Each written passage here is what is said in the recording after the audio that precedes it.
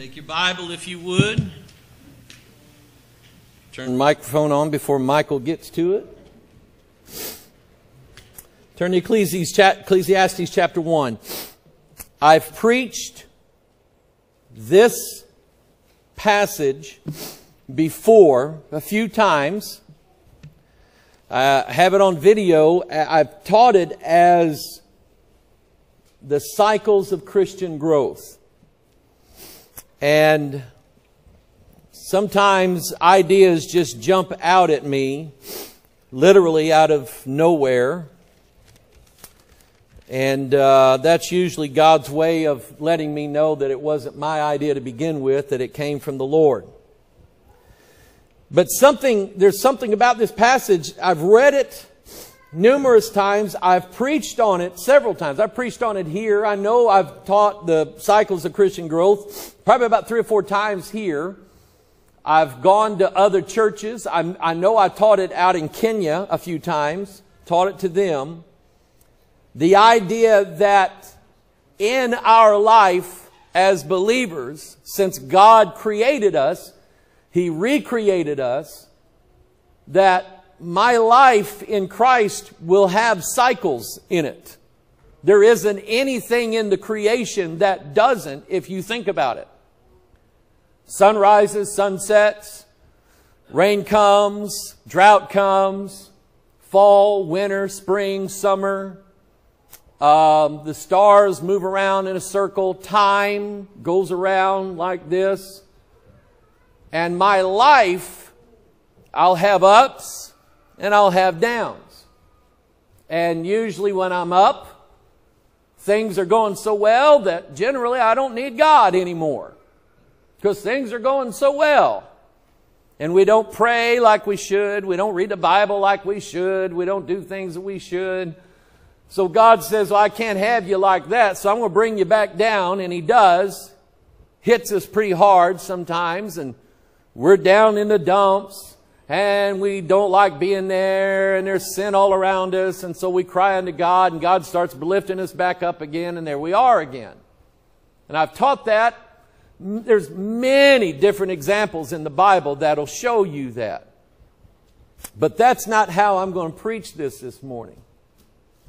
I'm going to preach this in relation to time. Now, that's something that I'm studying in the Bible. I want to understand time, and I want to understand it for a reason. I'm not going to get into all the reasons why, but with me, it's usually I'm trying to figure something out about what's going to happen in the future, how it's going to happen, and so on. I'm usually trying to figure out the beast, the Antichrist, who he is. You know, he's in our Bible, but he's not revealed yet. We don't know who he is. Well, that bugs me.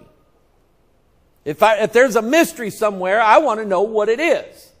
If there's a secret, I want to find out the secret. That's just my nature. That's why, I guess that's what drives me. But I've been studying time in the Bible and how it works. And time is always cyclical in nature. Always is. And you see that in Ecclesiastes chapter 1. God tells you that in almost no uncertain terms. Now, I mentioned a while ago that I'm going to show you in this passage and in other things that somebody actually does know the future. Okay? And if you say, well, God does, you're right. God always knows the future. He knows your future. He knows your past. He knows how things are with you right now. Even when you try to hide things from people, God knows how you really are. And then God knows how you're going to turn out. God knows all of these things. And we're going to examine that from the Scriptures in a little bit. But there's somebody else that knows it. Believe it or not. Somebody else knows the future. So, the title of this message, Lindsay, write this down, Warnings from the Future. Ecclesiastes chapter 1, verse 4. I want you to notice what the Bible's telling you. One generation passeth away, and another generation cometh. Now, is that true? It's real simple, isn't it? It's true and it's simple. The earth abideth forever. By the way, does the earth spin? Does it go in cycles? Sure it does. The sun also ariseth, and the sun goeth down, and hasteth to his place where he arose. The sun came up this morning, just like the sun came up yesterday morning, just like it's going to come up tomorrow morning. The wind goeth toward the south, turneth about unto the north. And I can tell you, if you've ever lived in Oklahoma, you know how true that is. When I was going to Bible college in Oklahoma, it's usually just a flat area, and all the trees lean to the north because the wind is constantly blowing in Oklahoma. And it's funny. You go out there, here in Missouri, all trees standing straight up. But out there, they all lean in one direction. It's because the wind is constantly blowing that direction. It's usually to the north. So the wind goeth toward the south, turneth about unto the north. It whirleth about continually, and the wind returneth again according to his what? So now he's telling you these things. And he actually used the word circuit, which means a circle. And what he's getting at, God is explaining how time works. How time works. He's explaining it to you. Now, again, I'm trying to study this, and I'm trying to understand things that probably are way above my head. But I've found that if it's knowledge I get from science, I may not understand it. But if it's knowledge I get from God, from the Bible, generally I understand it pretty well. I get it about as far as my mind can possibly understand something. I understand it. And then he says in verse 7, all the rivers run into the sea, yet the sea is not full. You ever think about that? Back when Solomon wrote this, it was 3,000 years ago when Solomon wrote this. And nobody at that time understood what we now know. We learned this in elementary school biology, or we learned this in science class, that there is a water cycle. He's shaking his head. You learned that in school, didn't you? So all the water runs into the ocean, right? And the ocean then, the water evaporates and goes up where? I'm not asking you, I'm asking him. Goes into the clouds, right? And then what do the clouds do? Who's answering it for you? My mom pointed at my sister pointed at my mom. All the rivers run into the sea, yet the sea is not full. Unto the place from whence the rivers came, thither they return again. Now, let me see if I can explain time the way God just did here, like a river. Everybody look up here for a second. We have an expression. We call it water under the bridge. What does that mean? It's over.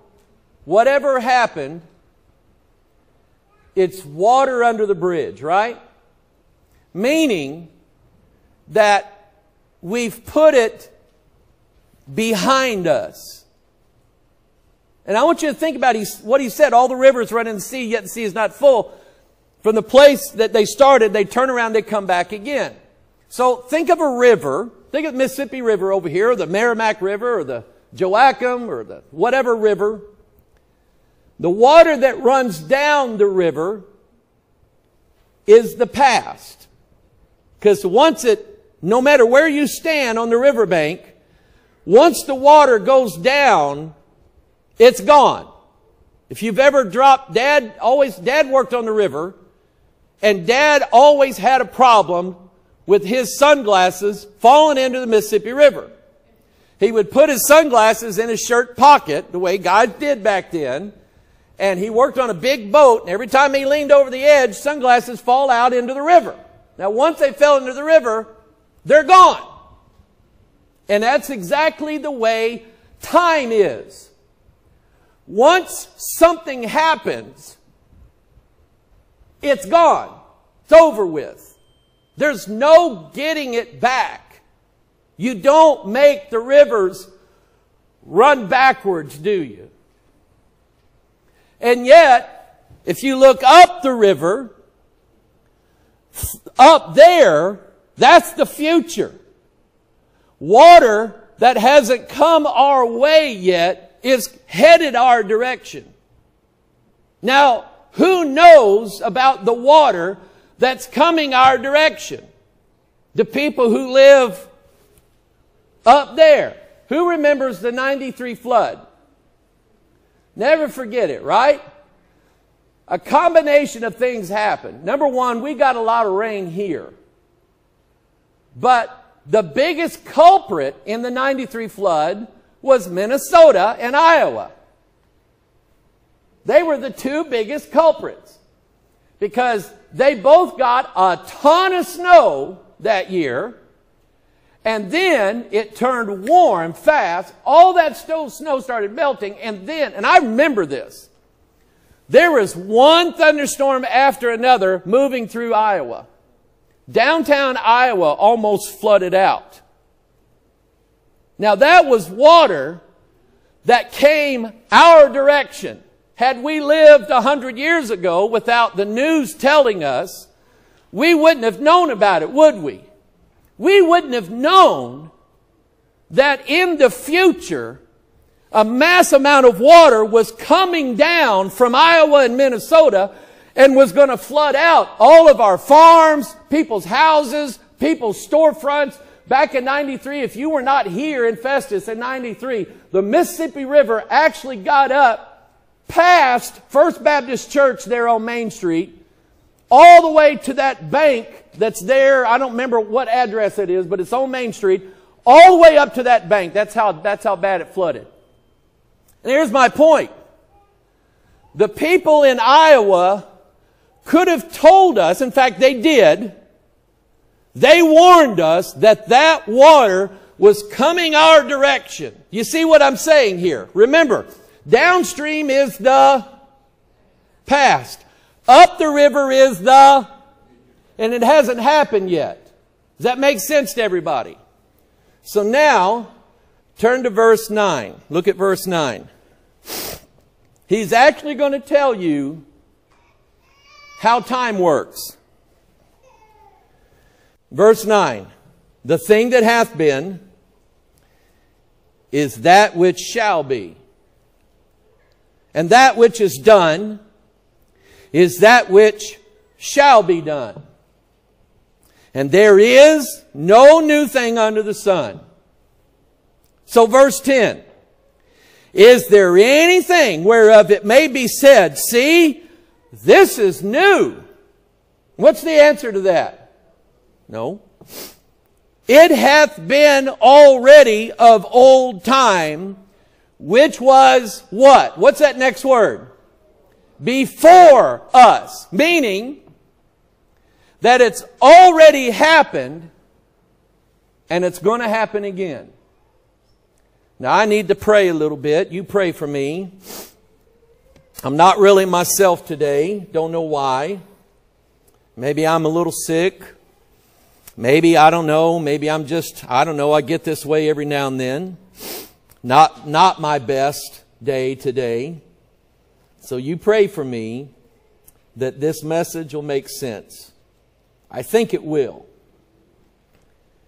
I think by the time I'm done, you might understand that somebody besides God actually knows the future. Okay? Father, I need your help today. More ways than one. I pray, dear God, that you'd bless this church, bless these people. Fill us with knowledge. Give us understanding.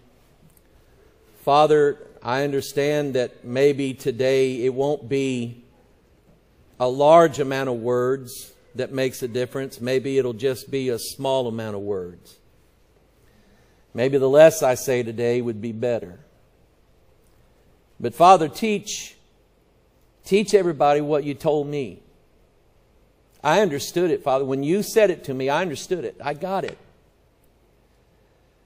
And I realized that that is exactly what you just said here.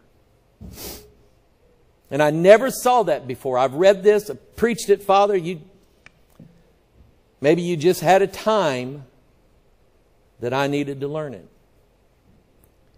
So maybe somebody today who's listening to this, maybe they won't get it today. Maybe it won't be time for them. But maybe one day, God, you'll cause them to remember it, or you'll speak it to them and they'll know it. Because then it'll be time for them. There's a time and a season for everything. Father, teach us to understand this. Bless the older generation that dies off, and bless the new generation that is born. Bless them both with this message, we pray in Jesus' name. And all of God's people said, amen. Give me a second, Journey. That's why I don't want to shake your hand this morning, all right? Now, time. Who knows the future? Well, take a look at this. This is what got me thinking about it. Does anybody know who this is? It's some people I know who are two-faced. It's actually this Thursday night, January 31st. Okay? And then Friday will be December 31st, this Thursday. Then Friday is going to be January 1st, right? Did I say it right? Okay. And you know, on the news, they always do this on the news. Right about this time of year, they always say, let's go back and recap the year in the news. I don't want to hear any more about 2020. I don't want to hear it.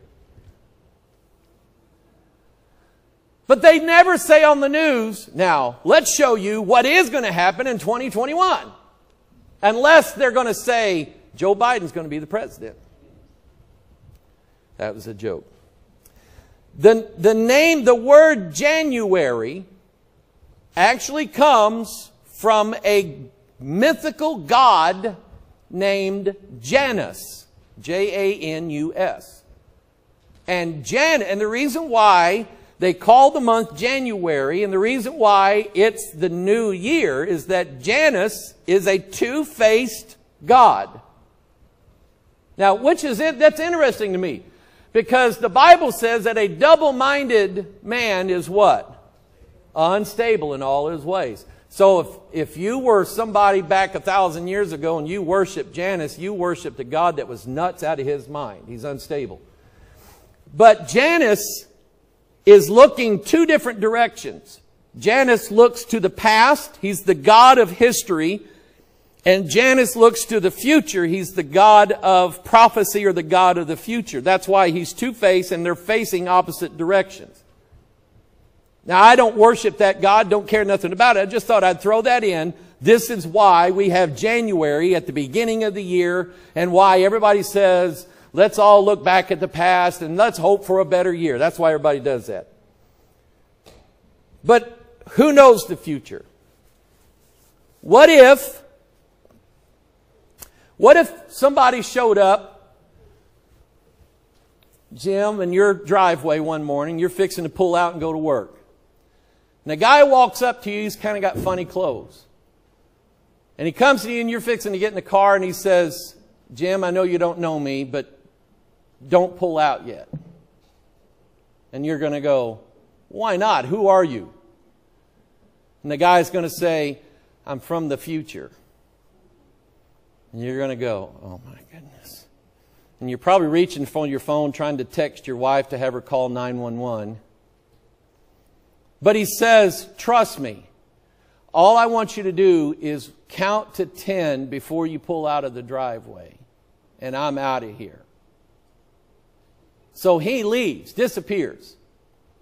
Count to 10. You pull out of your driveway, an accident just happened at the corner, would have killed you. And you would be going, he was from the future. Right? If somebody would have come back from the future and told us, don't let anybody from China come to this country because they're going to be bringing a disease into this country and it's going to kill a bunch of people and it's going to destroy this whole nation. Maybe we should have listened to him. Or if somebody would have warned the whole country that some people were going to cheat and steal the election, maybe we would have done something about it. Don't you wish that you would have known then what you know now? I would have been standing outside those polling places with my AR-15 going, excuse me, you're not taking that box in this building. I guarantee you that. Now think about what I just said. It's impossible. It's silly to think that somebody can go from the future and travel in the past and tell you what's going to happen. But we know that God knows everything that's going to happen, don't we? Revelation 1:8. Here's what Jesus said. I am Alpha and Omega. What does that mean? I'm the first and I'm the last. I'm the beginning and the ending, saith the Lord, which is, which was, and which is to come, the Almighty. Listen to how Jesus tells you about, in fact, He's describing time for you. The three parts of time are past, present, and future. And look what He says here. I am the Lord, which is right now. And aren't you glad that Jesus is right here, right now? Somebody say amen. I know I am. But then He was, meaning that if you read in Genesis 7 that God destroyed the entire earth with a flood, I trust the guy who was there who saw it. His name was Jesus. So I trust the stories out of my Bible. I believe every one of them's true, don't you? You weren't there. We don't have a time machine to go back, even though I've fantasized that one. From all those science fiction books and movies that I watched. And hey, there we go. There's my sci-fi guy right there. Go back in a time machine and actually watch the flood or watch Jesus being crucified or watch this or watch that. That would be pretty cool, wouldn't it? But I have somebody who was already there that I know He was there and I trust what He says. Amen? Then He says in verse 11, I am Alpha and Omega, the first and the last. And what thou seest, write in a book and send it unto the 7 churches which are in Asia, and Ephesus, and Smyrna, and Pergamos, and Thyatira, and Sardis, and Philadelphia, and Laodicea. He wants the letters written to these churches, and He wants them to know that I've already seen everything in the past, and I've already seen everything in the future. And oh, guess what? And He makes this known to all 7 of those churches. I know thy works. Now, how did Jesus know their works? He saw them. I could look at you this morning. I could look you right in the eye and make you think I know something about you, but I don't. But is there something that you're hiding from everybody in the world that you don't want anybody to know about it? Something you did in your past. Everybody does. Everybody does. But who knows about it? Jesus. He was there. He saw you. David had Uriah killed to cover up a pregnancy. And when Uriah was killed, he married the woman that he got pregnant to make it look like it was legitimate birth, and he thought nobody knew about it. But God did. God knew everything he did. Him trying to hide. If anybody can cover up something, a man in power like a king, he can have it covered up. And he had Uriah that killed so that Uriah couldn't come and say, I was gone. That ain't my kid. Whose kid is it? Everybody in this room's got skeletons in their closet they don't want anybody to know about. Jesus knows about them because he was there. Because he was. He is right now, and by the way, he will be. And he knows what's going to happen with you. Revelation 21:6. He said unto me, it is done. I am Alpha and Omega, the beginning and the end. Revelation 22:13. I am Alpha and Omega. How many times does he say that now? You know what the number 4 represents? It represents multiple things in the Bible, and one of the things it represents is time. Isn't that interesting? That 4 times Jesus said, I am the Alpha and Omega, and he's talking about time, meaning he knows everything that has happened, and he knows everything that will happen. So, let's go back to this guy, Jim, that showed up in your driveway and told you to wait 10 seconds before you drove out. Was he right? So you're going, he's from the future. If he showed up again and told you like a week later and said, you're planning on going over here for lunch, don't go over there for lunch. So you go, well, you find out that that place you were going for lunch, everybody in there got sick food poisoning. So now you're going, that guy knows he's from the future. Either that or he's playing some kind of trick with you. But do we know that Jesus actually is from the future? He said he was.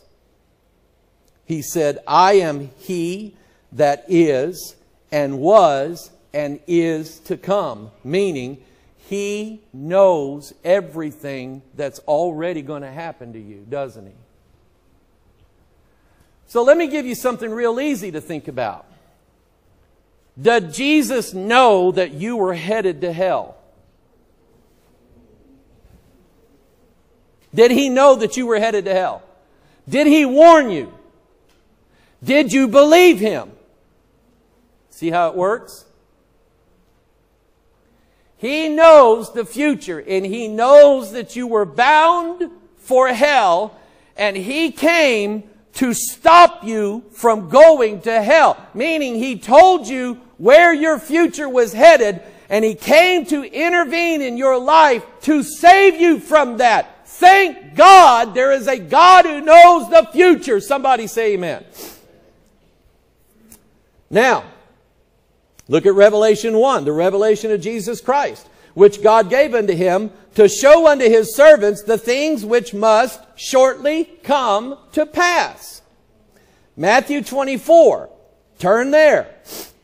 Matthew 24 is a revelation of things that haven't happened yet or are happening now, but are going to happen in the future. Jesus answered and said unto them, take heed that no man deceive you, for many shall come in my name, saying, I am Christ, and shall deceive many. Now, do we believe that? Should we not be watching for that? Should we not listen to the warning that our Bible is giving us? And I mentioned something a while ago about the news telling you about, all the things that happened in the past. And I said, they don't really tell you what's going to happen in the future. But I was actually wrong about that. Because if you go over here to Walmart or to Schnucks, to the checkout line, there's a magazine there, a tabloid, right, Gary? That has 50 prophecies from the world's best astrologers. I've always wanted to get a copy of that, hang on to it for a year, and go, they were wrong there, they were wrong there. I don't recall any of them back in December telling us there's going to be a deadly disease to go throughout our country. I don't remember that. Do they always get that stuff wrong? In fact, what if they're right about 49 of them, but they're wrong about one? According to God, we don't have to listen to them at all. They're not from God. Do you know Jean Dixon, who wrote your horoscope back in the 70s and 80s? They claimed that she had a 90% success rate. And she actually claimed that she got her prophecies from God. She lied. All of these things in Matthew 24 that Jesus told us to watch out. Verse 7, nation shall rise against nation, kingdom against kingdom. There shall be famines, pestilences, earthquakes in divers places. All these are the beginnings of sorrows. They shall take you up to be afflicted and shall kill you. And all these things here. And then he said, verse 13, he that shall endure unto the end, the same that shall be saved. And here's what I know. God already knows who's going to endure and who's not. God knows the future. Now, in the movie Back to the Future, the second one, remember that one? And see, this is what I want. I want a book with all the sports scores on it to go back into the past so I could win bets. Right? Do we have a book from the future? Sure we do. Isaiah 30 verse 8, now go write it before them in a table and note it in a book, that it may be for the time to come forever and ever. Psalm 119, forever, O Lord, thy word is settled in heaven. Isaiah 46, turn to Isaiah 46 and underline this in your Bible. I'm trying to move on a little bit, trying to hurry a little bit, because I don't feel very good today. That clock already says 25 after 12, but I think that clock's wrong. Is that clock? Please tell me that clock's wrong. Okay. So I'm not doing too bad so far. Isaiah 46:10. Notice, underline this in your Bible. Declaring the end from the beginning. You have in your hands a book that declares not just the world's future, but yours personally. And I mentioned a while ago, when God told you that you're headed for hell, you listened to Him and you accepted Jesus and you were saved to avoid going to hell. However, why didn't you listen to His other warnings? The other warnings that said, thou shalt not commit adultery. That was a warning. Because God said, if you do that, ye shall die. You remember Achan from the Bible? The man Achan? Joshua told the Israelites, when you go into Jericho, don't touch any of their gold, their silver, their stuff. Don't touch any of it. It's defiled. Leave it there. Did Achan hear that? Yes. Why didn't he heed the warning? He did what God told him not to do, and him and his whole family had to die as a result of it. So, one of the things I'm going to tell you is, there are more than one warning in the Bible about what would happen if you did such and such thing. Why didn't you listen to those? There's things that God tells us in His Word even after we're saved. He tells us, do these things. And if you will, I'll bless you. If you don't do these things, then I'm going to take a rod after you. Why don't we do those? Why don't we heed those warnings as well? Why is it that it seems like we always have to make God use a rod against us before we'll believe what He says? Declaring the end from the beginning and from ancient times, the things that are not yet done, saying, my counsel shall stand, and I will do all my pleasure. If we think that God said something in His Word that He isn't really going to do, then you don't believe the Bible the way you're supposed to believe the Bible. Because the Bible is a book that comes from the future. And it tells us everything that's going to happen. And everything that could happen if we don't heed the warnings of the Bible. And yet, way too many times, we don't heed the warnings of the Bible. 2 Peter 1:19, we have also a more... I haven't got to the biggest part of the message yet, so don't lose me just yet. We have also a more sure word of prophecy, whereunto you do well that you take heed. See, he's telling you. The Bible already knows the future. You will do well if you take heed to what the Bible's telling you. Which is better? To hear what God said, disobey what God said, get a beating from God, and say, well, I learned from my mistake, or listen to what God said and don't do what God told you not to do. Which is better? To obey or to get a beating? To obey. That's what Samuel told to Saul. Saul, rebellion is sin of witchcraft. To obey is better than sacrifice. Verse 20, knowing this first, that no prophecy of the Scriptures of any private interpretation, for the prophecy came not in old time by the will of man, but holy men of God spake as they were moved by the Holy Ghost. Now, let's go back to the river analogy. So, we're here in Missouri. The people up in Iowa know that there is a huge amount of water that has fallen on them.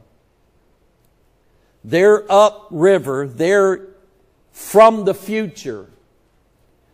And they notify us down here in Missouri that there is a large amount of water coming. You need to prepare for it because there's nothing that's going to stop it. I want you to think about that analogy and go back to Ecclesiastes.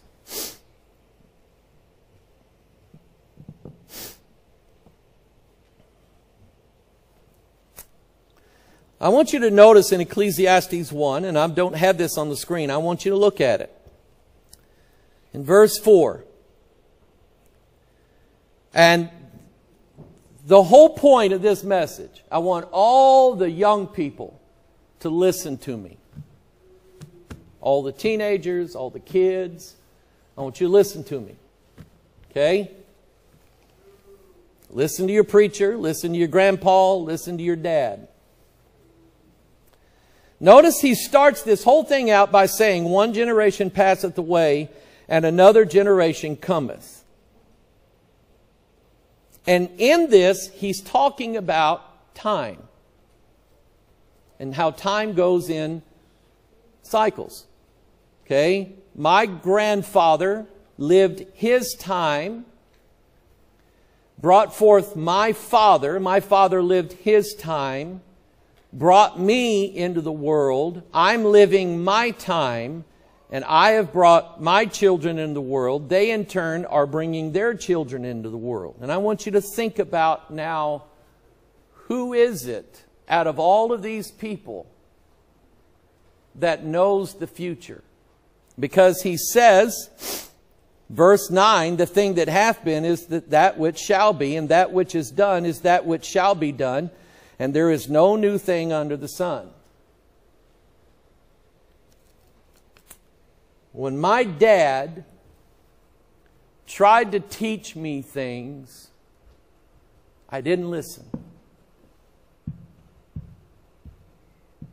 I didn't listen.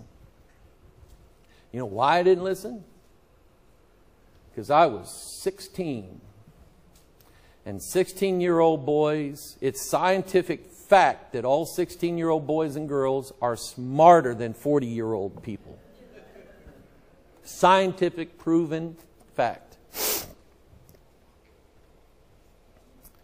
And I want you to think about your dad and your grandpa's life. According to Ecclesiastes, was there anything that happened in their lifetime, or was there, let me put it like this, is there anything in your life right now that never happened during their life? No. There is no new thing. Or you say, well, we got electronics now. So what? Electronics aren't evil. It's what we do on them and with them that's evil. So, have you ever lied electronically? Yes. Did you know they didn't need electronics in your grandpa's day to lie? Do people steal with electronics? Yes. Did people steal in your grandpa's day? Do people commit adultery with electronics? They were doing that for 1,000 years ago.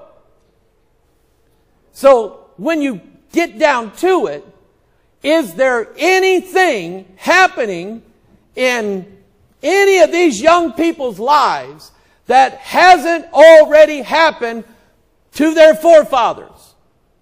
No. You know, if you read the founding fathers, if you read John Adams, George Washington, Ben Franklin, Thomas Jefferson, if you read these guys, do you know what they warned us about writing that Constitution? They warned us about Joe Biden. They wrote into the Constitution, Milton, laws that were supposed to prevent foreign influence in an election.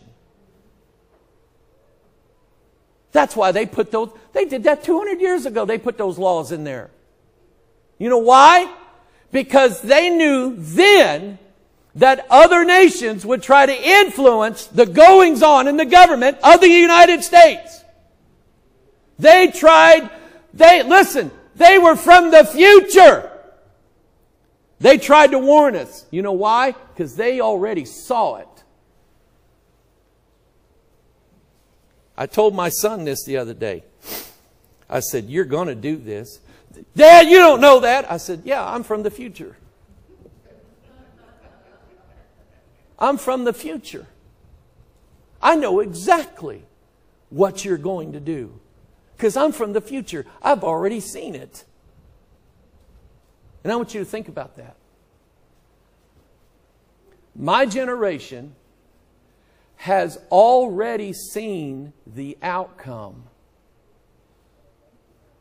of my children's lives, haven't I? Haven't I? Do you think I ever rebelled against God? Do you think I ever did things I told you kids not to do? Do you think I ever suffered the shame, the punishment, the guilt, the torment of sin? You think I ever went through that? Yep. Which is why I came from the future to tell my children not to do certain things. Or that they should do certain things. I lived in the future. I've already lived your life. And I've already seen the outcome of what happens when you do certain things. And I'm telling you, you won't like it. Doesn't, and I don't have this in my notes, but doesn't, in the book, in fact, it's in Colossians. Turn in Colossians. Let's see if we can find it. You see if you can find it before I do, if you know what I'm talking about. Did not Paul tell the older people in the church to teach the young people in the church how to live? Or where is that? If you find it, let me know. The elder women teach the younger women how to be keepers at home, how to be chaste. Where is that, Pam? Ephesians 5. I'll take that. What verse?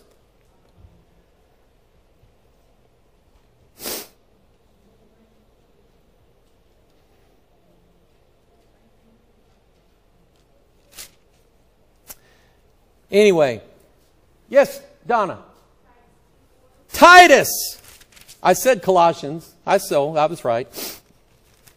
Titus. Titus, Philemon, Hebrews, James. Titus chapter 2. Verse 2. That the aged men be sober, grave, temperate, sound in faith and charity and patience. The aged women likewise, that they be in behavior as becometh holiness, not false accusers, not given to much wine, teachers of good things. Look at verse 4. That they may teach the young women to be sober, to love their husbands, to love their children. Do you think older women know what life is all about? We used to have 2 godly women in this church. And they tried to pass on a little wisdom to me and younger generations of people in this church. And now they're gone. So now it falls on. See all these kids here? Look at all these kids. Aren't they something? Do we, as older people, not know where they're headed if they don't give heed to the warnings of God from the future?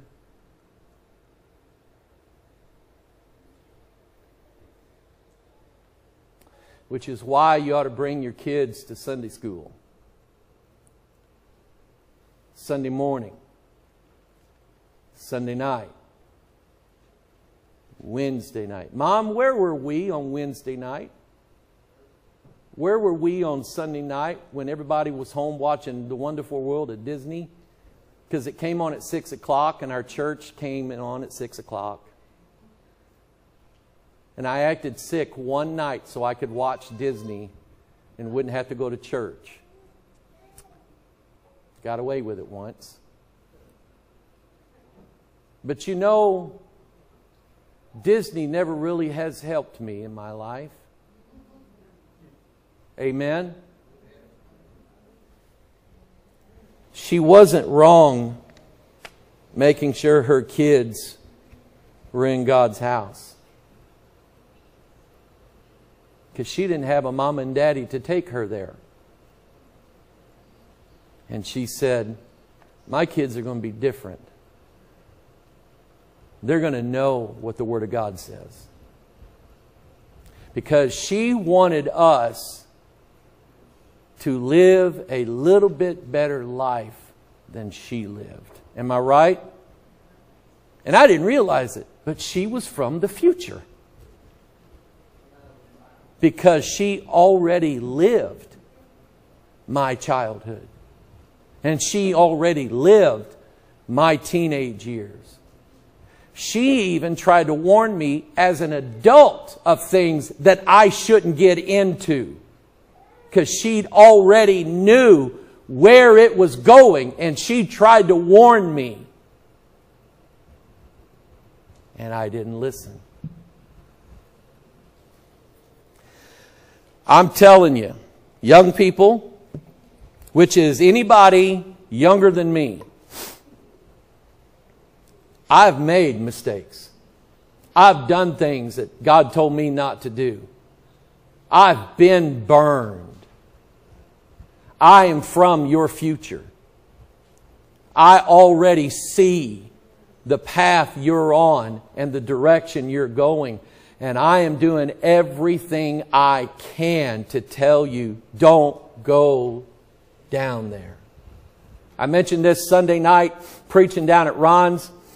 I knew there was people in that church, Matthew, that they had stuck with the King James all their life because they were amening me like crazy. And I told them, I said, I can tell some of you people, once you got saved, you got a King James in your hand, you never left that book. Never, never. And I've had people write us and tell us that, Brother Mike, I've used the King James now for 60 years. I ain't never used another Bible in my life. Praise the Lord! But for some reason, God wanted me to mess that up. Or maybe I just didn't listen when I should have. And I went down the road. And by God's grace, He let me see the big accident that was waiting down the road. He told me not to go down because He's from the future, right, Jim? He's from the future. And He told me not to go down that road. But I went down there anyway. And God let me come back. And I told Him Sunday night, this is coming out today. I told Him, I said, I'm standing here at the edge of that road. I'm from the future. I've been down there. I'm telling you, don't go down that road. You won't like it. It is the responsibility of every one of us adults to help show the younger generation, please don't make the mistakes that we made. Matthew, didn't your Uncle Steve try to tell you that? Because Matthew plays that guitar and he plays it pretty good. And him and Uncle Steve got pretty close because Uncle Steve played that guitar pretty good. And I don't know, but I'm pretty sure Steve may have told Matthew, Matthew, don't ever play in a bar.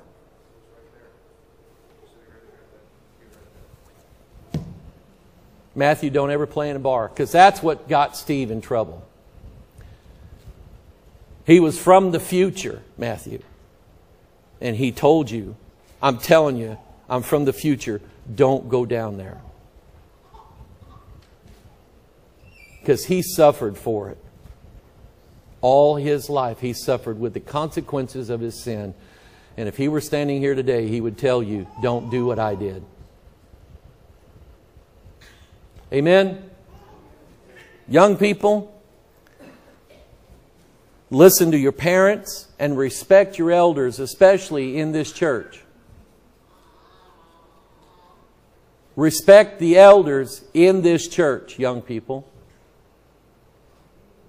They're trying to save your life. Your mom and dad, when they tell you, you can't go down to so-and-so's house, do you know why they're telling you that? They're telling you that to save your life. Because they're from the future. They've already been down there. They know what's going to happen to you when you start running around with so-and-so. Now, you may get to be in an age to where you don't care anymore and you're not going to listen anymore. I hope that God gives you the grace to be able to come back. Did the prodigal son, was he not warned? Did he not know? But he did it anyway. You may not ever come back. Amen? So who knows the future? We do. Don't we, Milton? And you try to tell these boys, don't run with them guys. Don't listen to that music. Don't hang out over here at this guy's house. Why you tell them that, Milton? You love them. You love them. You don't want them to make the mistakes that you know they're going to make. Amen?